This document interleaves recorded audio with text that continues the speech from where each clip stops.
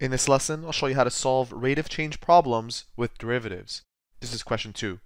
The question reads, the voltage applied to a 2.85 microfarad capacitor is represented by the equation V for voltage is equal to 1.47 t to the power of 2 plus 48.3 t minus 38.2. Find the current when t is equal to 2.50.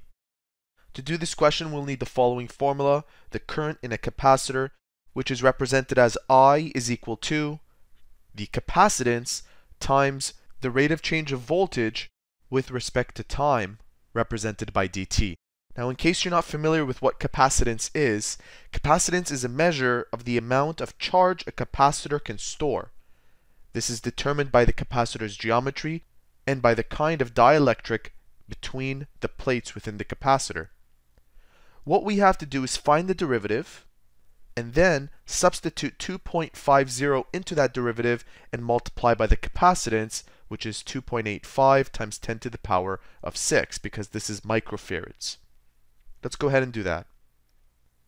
The derivative will be represented by V prime, and that's equal to 1.47 times 2 t. And what I did here was use the power rule. And to use the power rule, you take this exponent and multiply it to the coefficient and subtract the exponent by 1, which is exactly what I did.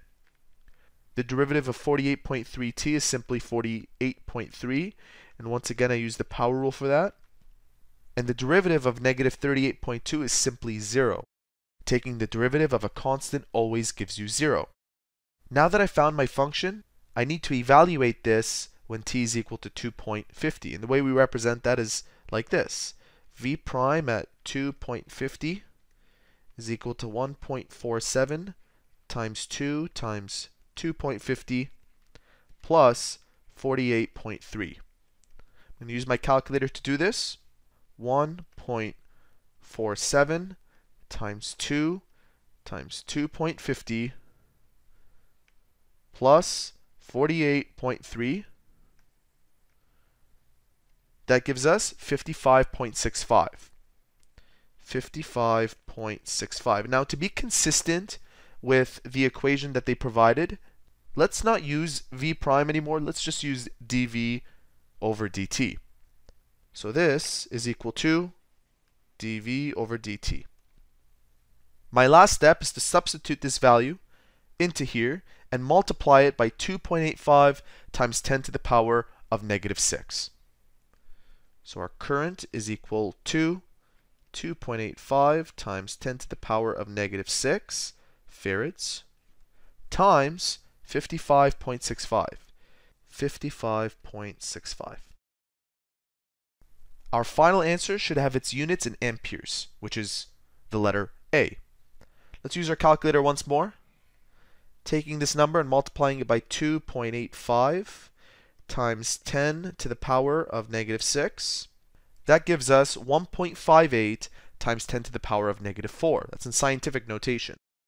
Now, if you want to represent this in milliamps, you can do that as well. To do that, you multiply it by 1,000.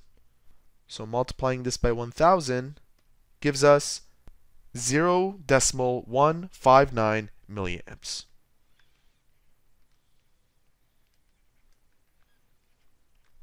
And that's it. That is how to solve rate of change problems with derivatives.